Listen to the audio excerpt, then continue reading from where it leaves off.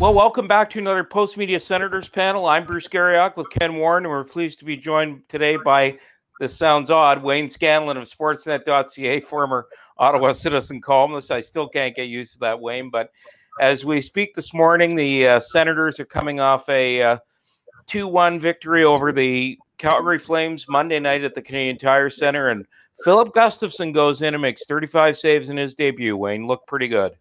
He sure did. And like, how unbelievable is this, guys? We just got over the Joey Daccord story and his kind of miracle first win and coming in an emergency start. And we do it again, all over again, a week later with another, guy that was plugged in to play in the American Hockey League. Just remarkable stuff going on here in Ottawa. I think it's interesting, guys. You see Filip Gustavsson in there looking calm as a cucumber. Got a number 30 on his goal mask, wearing number 32. Like, he's not supposed to be there. The backup last night, Anton Forsberg's got the blue pads because at his latest stop, he was playing for the Jets. Nothing is supposed to be what it's supposed to be. And yet, these two guys, you mentioned it, Wayne, Daccord comes in, stands on his head to give them a win against the Leafs a week ago, gets injured. He's not supposed to be in that spot. Gustafsson's not supposed to be in this spot. And suddenly, they have some pretty decent goaltending going on, and none of this was supposed to happen. I know there was some thinking that Anton Forsberg may make the start in that game, and my assumption is he'll play either Wednesday night or Thursday against the Toronto Maple Leafs. He's going to get an Ottawa start, but I know the coach DJ Smith felt that he owed the start to Filip Gustavsson. He said, he said to me, I spoke to him the other day, he said, you can't bring a guy in off waivers and give him the start ahead of a guy who's been in your organization for 4 years. It says something about loyalty, doesn't it, guys? Well, also, he came in off the bench, right? He came in cold when Daccord got hurt, and he played so well. He took them right deep into the shootout before he finally gave up a goal. So I think he earned the start, and I think DJ Smith felt he had to go back to him, and I'm really glad that he did, because it would have been easier to go with Forsberg. He's an older guy, a little more experienced. That would have been the easy move. And I really, really give DJ Smith a lot of credit for starting Gustavsson last night.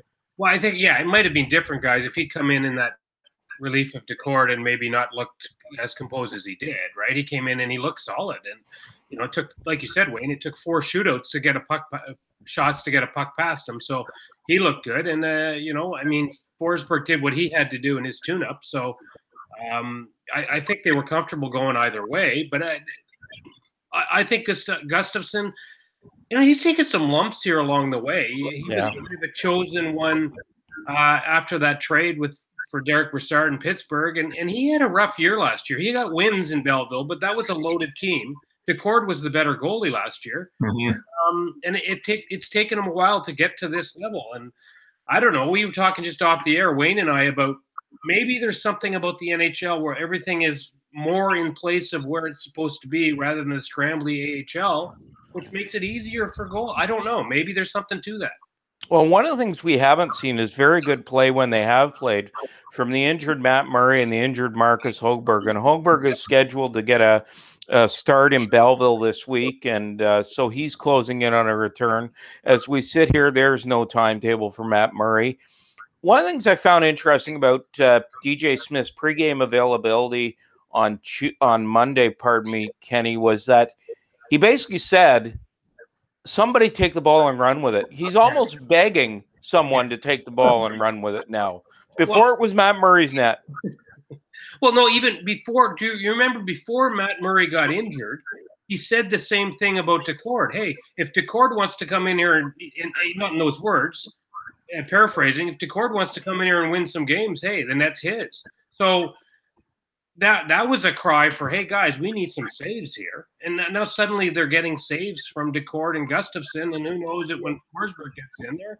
I would assume they go back to Gustavsson Wednesday and as a back-to-back, then Forsberg plays Thursday. But, assumptions are silly with their goaltending right now because you never know what's going to happen next.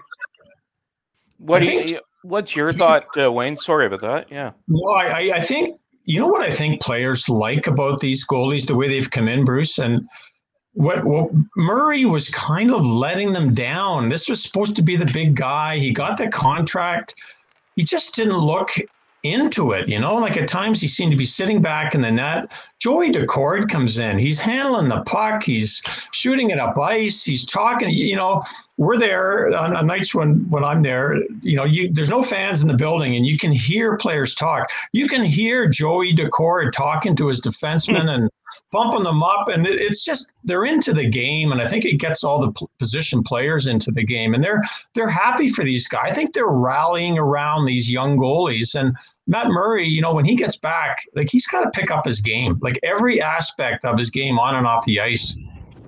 Well, and you look at it. I mean, Marcus Högberg has been I think they're ranked 43 and 44 in save percentage in the National Hockey League. An area we have to keep an eye on, though, and a guy we have to keep an eye on as the trade deadline approaches is Ryan Dzingel. He scores his 5th goal in 9 games with the Senators. I happen to think, as we sit here today, he will not be moved. I don't sense there's a lot of interest in him, and he wasn't very good the last time he got traded at the deadline, Kenny. But he's got to be getting some attention when he's got that many goals in that short a span of time.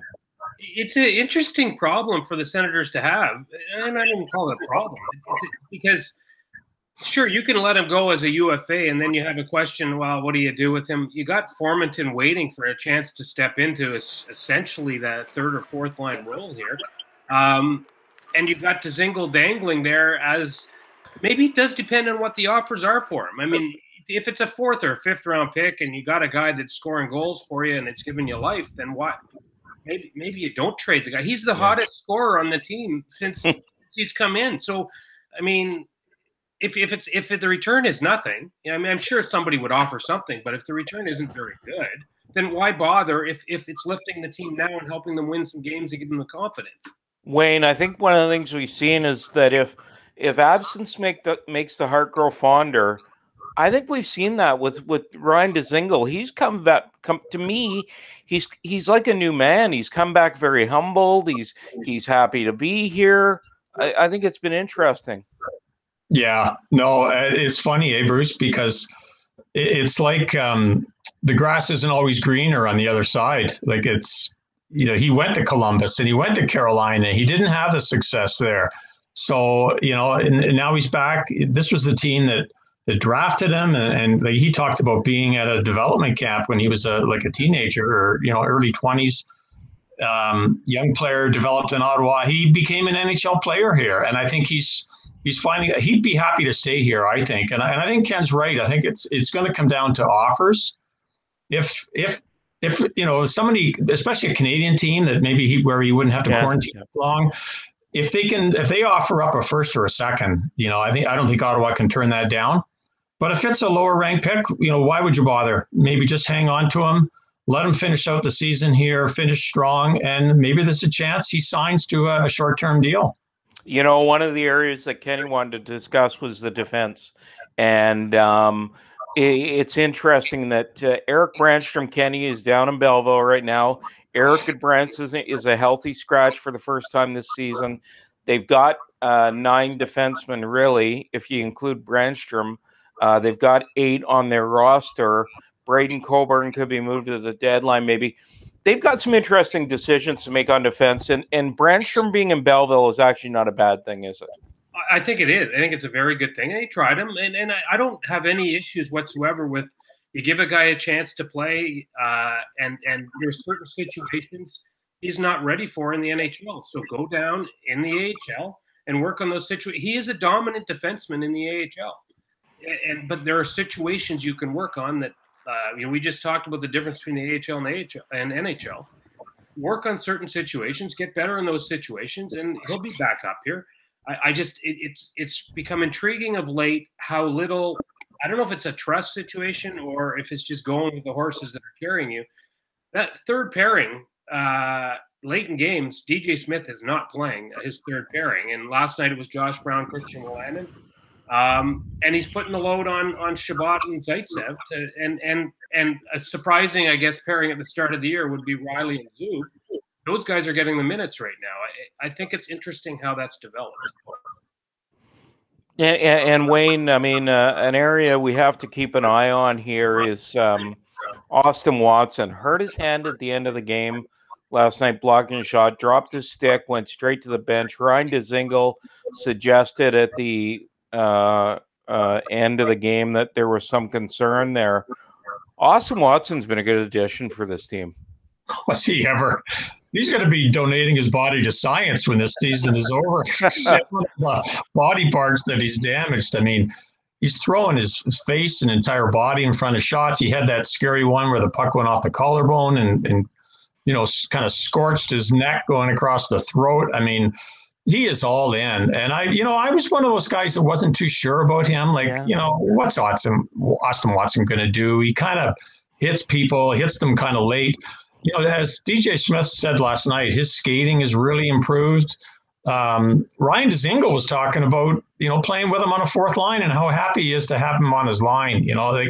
He's all in. I think he's really been a leadership guy for the young players and showing them what it takes to play in this league, and a good penalty killer. So a really good, solid pickup for the Senators. If you think of all the off-season signings, and some of them under the radar, some are above the radar in the trades, Austin Watson has had as much impact as any one of those guys, the high-profile guys. And here's a guy that kind of slid on, fourth liner, like you said, Wayne.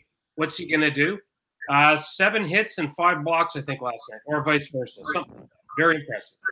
Well, if he's lost for any length of time, that'll be a huge loss for this team with only about, 5-6 weeks left in the season. That's this week's Post Media Senators panel. For Post Media in Ottawa, I'm Bruce Garrioch with Ken Warrne, and we appreciate Wayne Scanlan of Sportsnet.ca for joining us. The light is shining brightly on Ken. He's sitting in the sun today. Take care. Have a good one.